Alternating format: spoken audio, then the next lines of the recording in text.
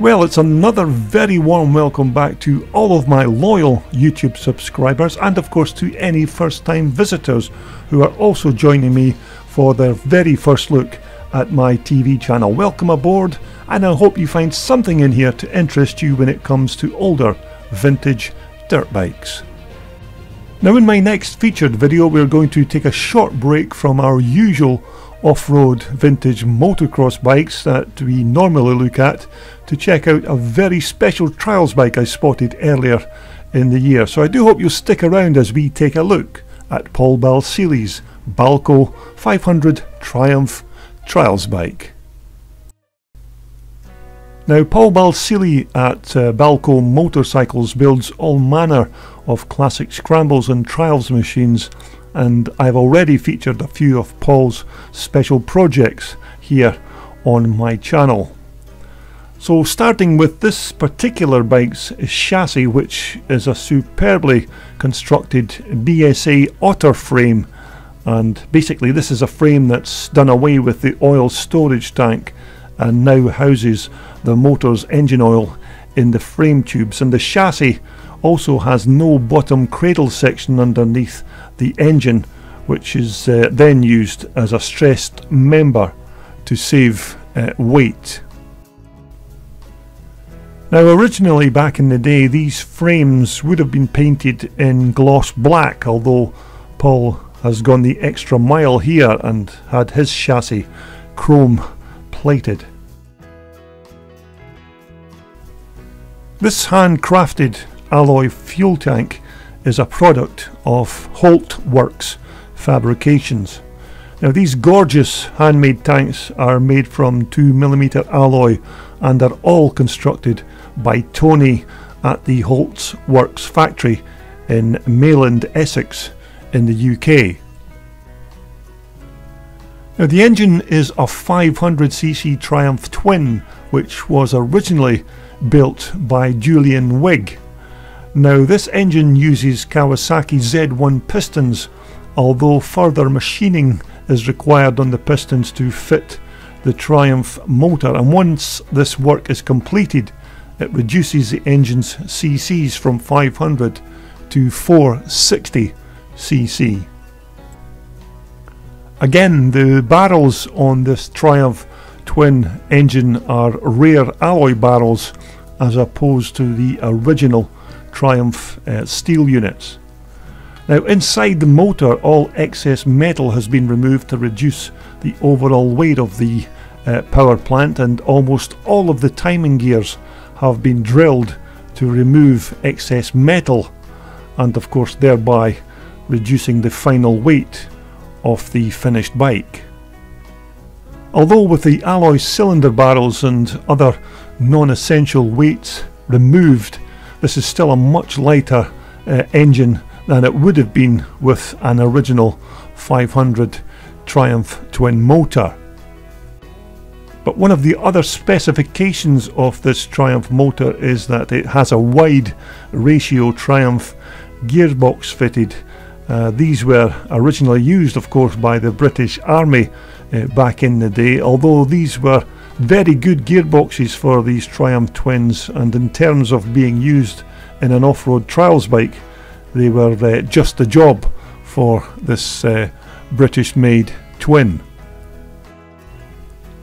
The original ignition system, as you would expect, has also been changed, and the motor now has an Electrex CDI ignition unit fitted, and you can see here that the original Triumph part of the casing has been machined away once again to save excess weight. Now this Triumph engine again has a unique configuration of exhaust header pipes which have been routed and tucked away as tight as possible to reduce the bike's overall profile. Now the remainder of the exhaust system was also made by Paul, and this very bespoke layout that Paul has gone for on his Triumph looks for all the world that it was designed to fit this Balco special like a glove. Now the bike's front forks, which initially look like a pair of Italian Serianis but are actually in fact called metal profiles, which were back in the day made by Greaves. Now the front and rear brake hubs have also been taken from a 200cc Triumph Tiger Cub.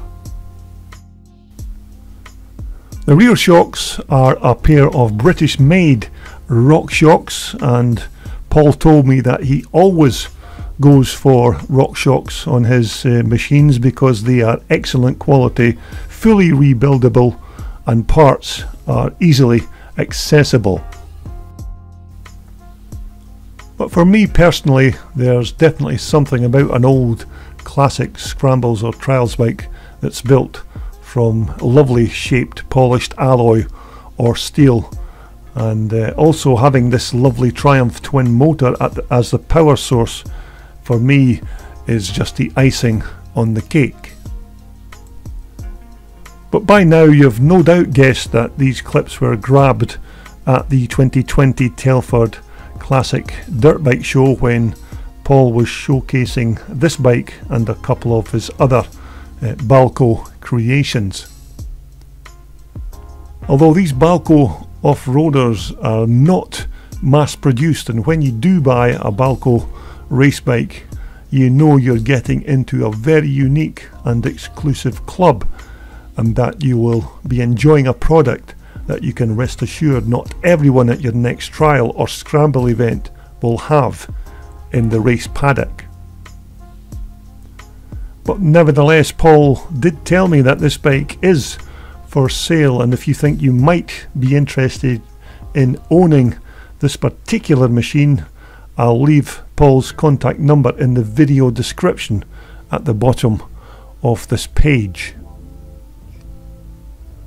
But you can't help but notice that this lovely machine certainly has a nice selection of parts on it, with the Otter chassis, that twin 460cc Triumph motor with its rare alloy barrels and wide ratio gearbox, and of course not forgetting that custom made Holt Works alloy fuel tank and Paul's own excellently hand stitched exhaust system, which all goes into making this a very unique and exclusive trials machine.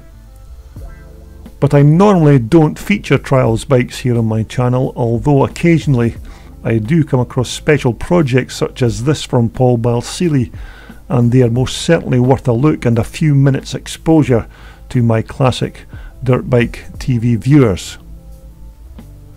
But if you'd like to check out some of the other creations by Paul, just search Balco BSE Victor Matisse or even Balco 500 Matisse Triumph on YouTube to see more of Paul's off-road projects. So there you have it, another unique trials machine built by Paul Balsillie of Balco Motorcycles. Now there are many off-road classic dirt bike machines waiting to be aired here on the Classic Dirt Bike TV, so I do hope you will continue to subscribe if you like what you see here. This video was brought to you in association with Wealthsport, the world's #1 supplier for all your off-road, sports and leisure wear. Just visit their online website at wealthsport.com for more details.